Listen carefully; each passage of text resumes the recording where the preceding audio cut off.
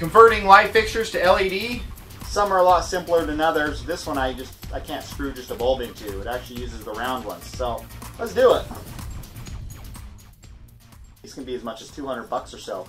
This one I picked up for a whopping $5, but didn't come with a light, and chances are the bulb was bad. Either that or else the ballast, because this runs a fluorescent too, or a fluorescent circle line bulb is what they're called. But those can go bad as well, and I don't know if the circle line is bad or not, but I'm going to convert this to LED rather cheaply. So I have a bunch of this stuff. It's kind of like rope light, but it's not. It's called a 3528 LED strip light, something to that effect.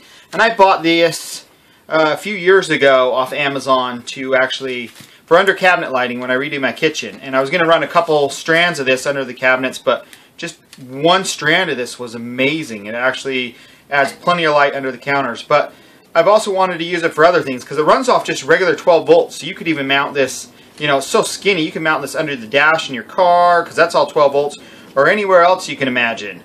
It's called 3528 because that's what LEDs it uses, which is 3.5 millimeters by 2.8 millimeters. They also have a couple different ones, but they have like 50/50, which is 5 millimeters by 5 millimeter LEDs, and that's a lot more expensive, but it'll put off more light than this. This stuff, I think I bought both rolls for around 15 bucks or something, and each roll is about 5 meters or about 15 feet long, which is quite a bit. But I think I looked on Amazon just a few days ago, and I think you can buy this now for around 10 bucks, and you can even get a little transformer for it. But I just happen to have 2 rolls and a spare transformer that runs 12 volts. So I'm going to use this stuff right here to actually convert this fixture into LED. And all you need to do, I mean, this is just a standard transformer, wall wart, whatever you want to call it, is it just needs to be 12 volts. That's 12 volts, and it just has one of these little fittings right here, and the inside's, I've never seen one that wasn't positive, and the outside's negative, and that will just, we just gotta fix it to it, and it lights up. And the LED stuff is pretty neat because it comes in a lot of different colors, a ton of different colors, pretty much any color you can think of, or you can even buy the LED strips that'll actually color change. Usually they're about 3 times the price, but you can actually have remote controls and you can change, you know, whether you want them green, blue, red, or anywhere in between. But I'm going to simply, this already has wiring and stuff in here, and I'm going to use some of the existing wire so I don't have to run on my own. But I'm essentially just going to lay this in here and do several wraps of it, wire it all up. The idea is I want to use the original on-off switch right here, so we'll use that, but other than that, everything else gets gutted as far as the big old bulky transformer and stuff in here. That'll all go to the wayside. I have no idea if it works. It might not. There's even a plug back here that I'll probably still leave on and utilize. This light fixture just has a standard plug on it, but all we need to do is have power come up to here, and then this will power, and I can just cut this off and solder the wires directly to this strip lighting. And we just hook that through the light switch, but this will power LED, and this just needs power. And the nice thing about this LED strip lighting is you can cut it anywhere. You got all these little spots in here. I can cut it here, here, here, anywhere in between. So even though they give you wires on the very end, I'll just cut off chunks and just solder. They give you little terminals on there. You can just solder your own wherever you want, anywhere on the unit. We had the old fluorescent connector here. I just snipped that out because I don't need that at all. But just looking through here, here's my switch. Just the way they had it running is they had power coming up here and then feeding back down all the way back down through the loop. So I figured out that, you know, the white wire just comes straight through from the white wire in your wall, and the black wire right here came through, and it feeds actually to this white wire as well, white and white, whatever. But I don't need these other ones, so we'll just unsolder them, which is nice. They're just soldered on. And a shameless promotion for IsoTip. They sent me this cordless soldering iron, and this is amazing.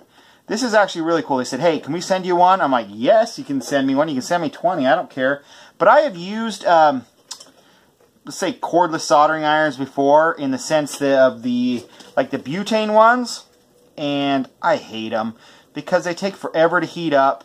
And then they are always running out of butane, and then they're blazing hot forever. But this one... So I am always just using corded ones, and I had years ago I had one called like the Cold Heat.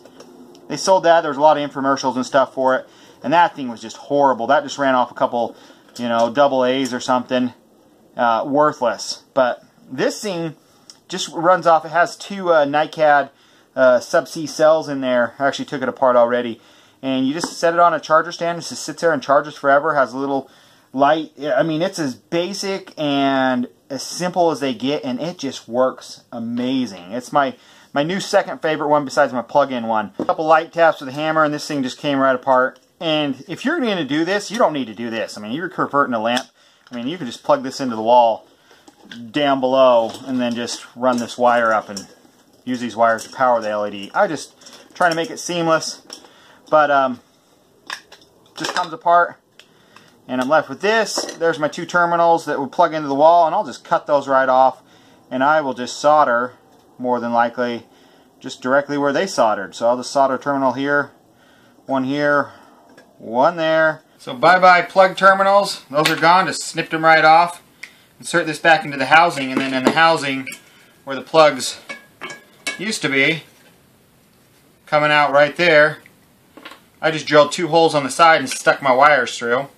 And now, we'll just take this and just solder the wires directly on to the terminals that I want them to be. Works out like I hope. All this will be back together, and this, who's this? Hong Quang, and now this is a modified Hong Quang. Cut the wire off of my transformer, and one has a white stripe on it, and one's just pure black. And make sure you test, because LEDs are polarity sensitive. So the white just happens to be the positive, and the black just happens to be the black. So good enough, good to know. So we'll just tin these wires with a big old glob of solder. Not huge. So they're all soldered up. Make sure that's not sharp. There we go. And we'll just throw heat shrink tubing over it. Now it's time for the test. I'll plug it in. Before we get everything stuck in there, we'll push a little switch on the opposite side right here, and it lights up. Off, on, off, on. Great. Unplug it. And now we can run it. Now, the issue is this LED stuff. I mean, LEDs are directional, so they only like to shine in one direction. They're horrible at lighting up a room or something else to that effect, unless they're in a can light or something else like that. But what I'm going to do is, because I can't lay them on the bottom to point them down, is we're just going to run them around the sides in here.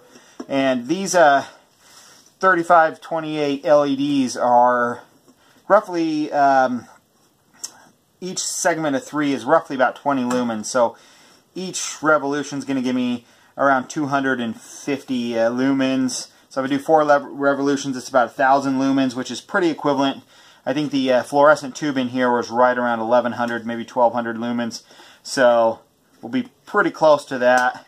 So now I'll just run them around and stick them on the inside. They come with some nice 3M adhesive on the back. So they'll stick pretty good, but I'll still use, if you really want this stuff to stick, hot glue. So I'll use a little hot glue after I pre-stick them in areas, and the hot glue will just reassure that they never go anywhere.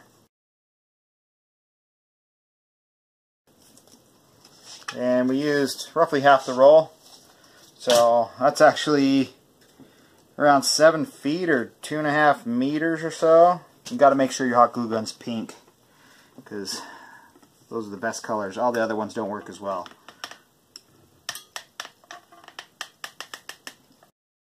Got the LEDs all wrapped up in there. Wouldn't be able to tell it's not really factory without really looking at it. The hot glue holds everything. It's plugged in, so let's see. Yep, on, off. Amazing. Just like when it was new, except for now it runs off LEDs instead of fluorescent. But I can magnify stuff now. Woo! Check that out. But thanks for watching, guys. If you like this sort of thing, don't forget to subscribe and comment and rate and share it on Facebook, because everybody wants to convert all their lights to LEDs these days. I think the total cost for me was right around $5. Yeah, probably in the neighborhood of $5 because I had the transformer for free. But even if I had the transformer, I could have bought the transformer and enough light to do 2 of these, you know, because I only used half for right under $10 off Amazon. So still right around $5 to convert this light, and I'll probably never ever have to change anything or touch anything again unless the transformer goes out. But awesome. See you guys soon. Bye.